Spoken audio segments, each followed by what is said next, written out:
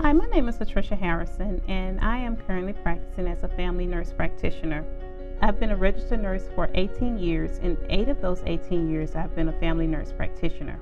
My interest in nursing started as a little girl who liked to help her mother as she took care of the neighbors. My mother was a licensed vocational nurse at the time, and she would always take me to be her assistant. She taught me at a very early age how to take manual vital signs. The highlight of my early life was to accurately read a mercury thermometer. I was so excited to help my mom in any way that I can. My mother influenced my life when she decided to return to school to further her education in the nursing field. I remembered how hard she worked, but she always seemed to enjoy her job. She would come home from work and school and share stories of her experiences with my 4 sisters and myself.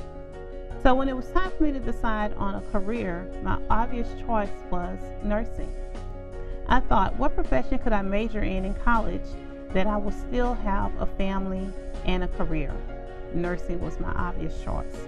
After I graduated from nursing school, I worked in the community in various hospitals.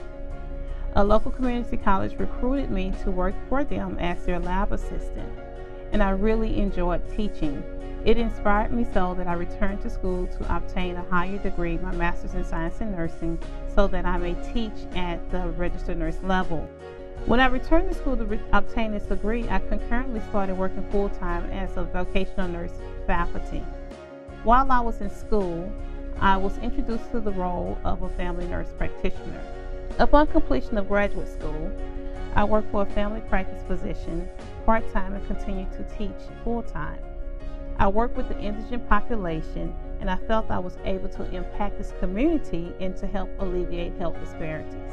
After working with my doctor for 3 years, I decided to open up a clinic in a low-income area. Majority of our clients are Hispanic and African Americans who are underserved and underprivileged. The primary focus is education and prevention. We educate our patients on preventive care and offer wellness opportunities such as weight management and exercise programs.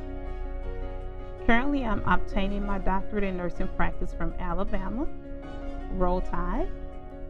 I plan to continue to practice as a family nurse practitioner once I complete my degree.